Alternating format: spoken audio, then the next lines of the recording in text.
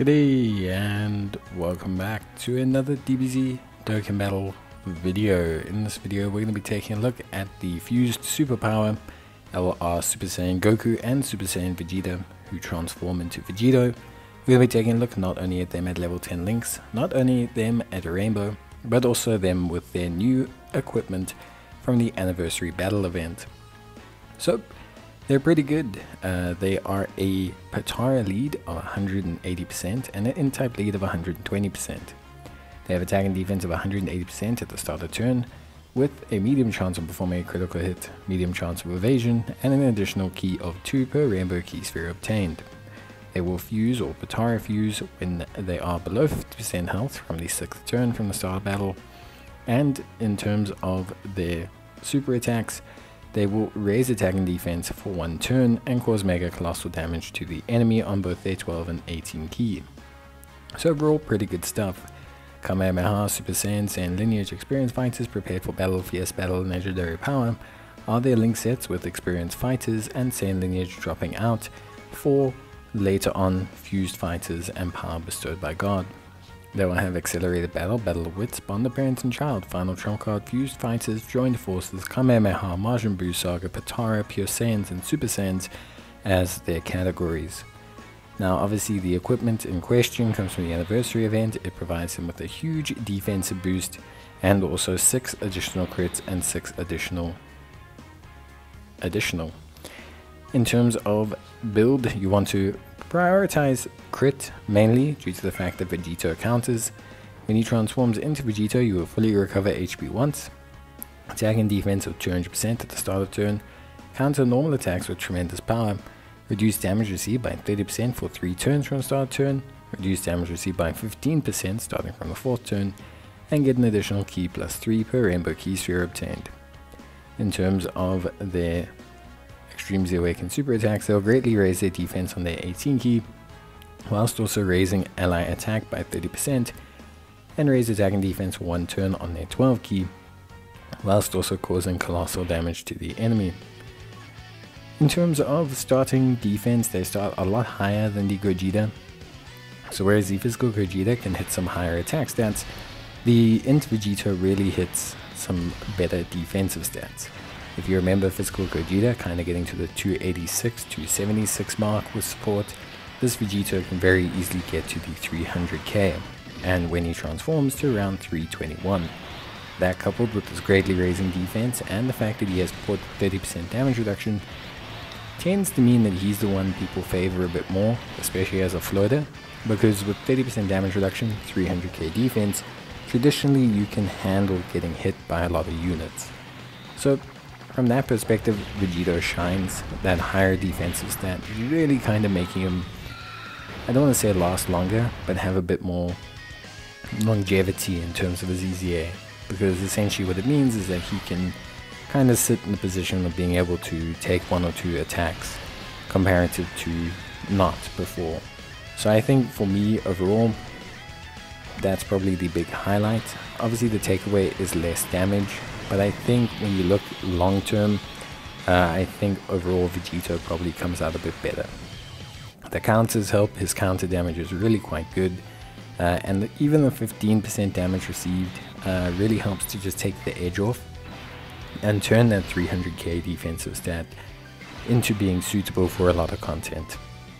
Not to mention, he has a little bit of flexibility, being able to obviously boost your allies' attack. At least for those first couple turns, you can place them in the first slot potentially. Now the big thing is much like Gogeta, Vegito, or Goku and Vegeta, obviously maybe not in the top tier of units. I wouldn't necessarily put them in my top 20 or anything. I think they could have done a bit more with their EZAs, considering how big the gap is becoming between some units. However, I do think they serve a lot of purpose. They have a great leader skill. Patara is really solid. They also have that heal, which is incredibly helpful. And generally speaking, they start out quite strong. Both the Gogeta and Vegito start out at a very good point. The mid 200s to only around 300k defense. Yes, at Rainbow, but is very, very solid. It's a good starting point that allows them to really be you know, like very good units for a lot of content. They don't necessarily reach the heights of other units, but I'd say they start off pretty strong. Obviously, you know, their counters are a big component, and I think their counters are pretty good. They can hit 1 million attack stat counters, sometimes even 2 million attack stat counters, depending on if they get, you know, additional supers and things like that. And traditionally speaking, it's a pretty good mechanism for them. I think overall, when I look at Vegeta, I think the performance of him as a unit is quite solid. And I think overall you get a really, really good unit that can bring a lot to the table. And the way he's constructed defensively means that he has maybe a little bit more longevity than the Gogeta. Because Gogeta relies a lot on his dodge, and when that dodge disappears he kind of struggles a little bit, whereas Vegeta can always kind of be a floating unit that can at least take a hit from a normal. And that kind of separates the two. Realistically speaking, that's just kind of what keeps them, you know, separate from each other. But I think at the end of the day, Vegeta does benefit a little bit from the gear. Obviously raises that threshold of defense that he didn't have before. So whereas it was like 300k, we're now looking at 321. And I think at the end of the day, yeah, it gives him a nice threshold to hit.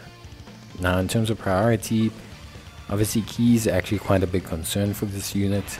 Now Saiyan lineage kind of disappears, and it's one of your key links, especially key links, your major key links, especially in your untransformed state. And then of course you also have prepared for battle, which is probably your primary key link.